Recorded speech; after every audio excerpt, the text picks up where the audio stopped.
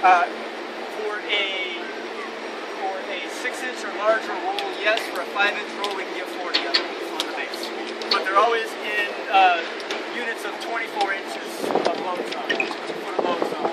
So the 5-inch rolls, we were able to get an extra percentage. This is also 8.5-inch centers.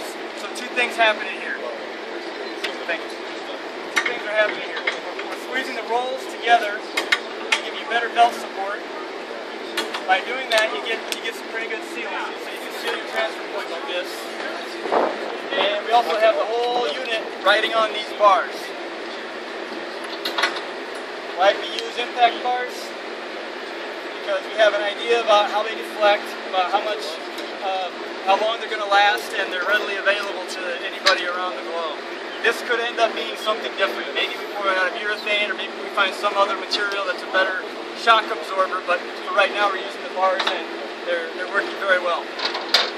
We took the precaution to put a stop in this. So if you want to demonstrate it for a customer, you physically can't pour it out on top of yourself. Okay?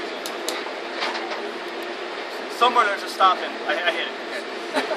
There's a stop in this. So don't be afraid to come and slide this in and out, because I think it's really hard to hurt this.